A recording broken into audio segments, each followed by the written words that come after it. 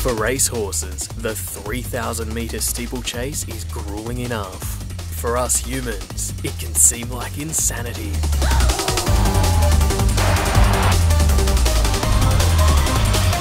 She forgot about the water jump. Well, that's a first. The unforgiving nature of the steeplechase.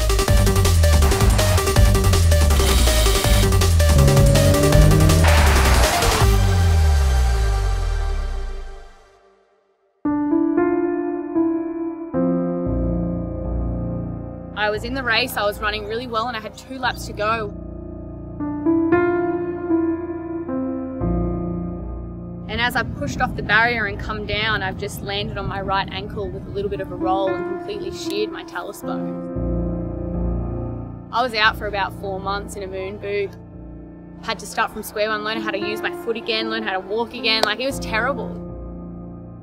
It's a scary event, and I do think you have to be tough to do it. You have to be brave, and in one race you jump that water 7 times.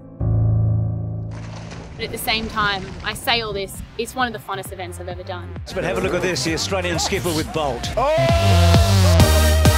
Her recent success has seen Genevieve become one of Australian athletics' biggest stars.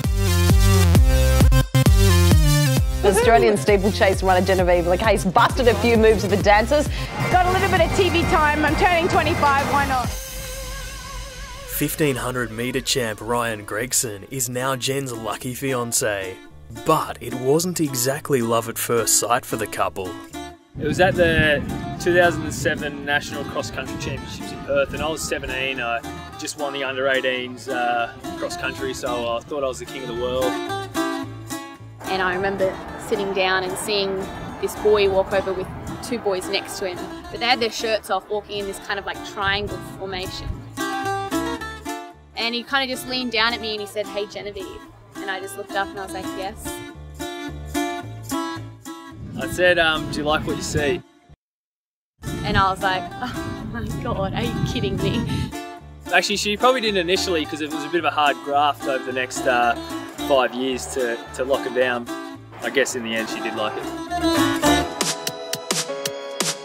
And with the diamond on her finger, Genevieve is now after gold around her neck at the 2018 Com Games. Com Games obviously is a huge one for the Australian public because it is Gold Coast. I was born on the Gold Coast, it's a home games. That is definitely something I've marked on my calendar as one of the most exciting things around the corner. We can't get beaten by other countries on our home soil. And then it just reached to get closer to Tokyo, so next thing you know, another Olympics will be here. We're too competitive to not win. I love running, and I do see myself doing it for a very long time. And she is one of the greatest athletes we've ever seen over this distance. I think there's a lot more to come.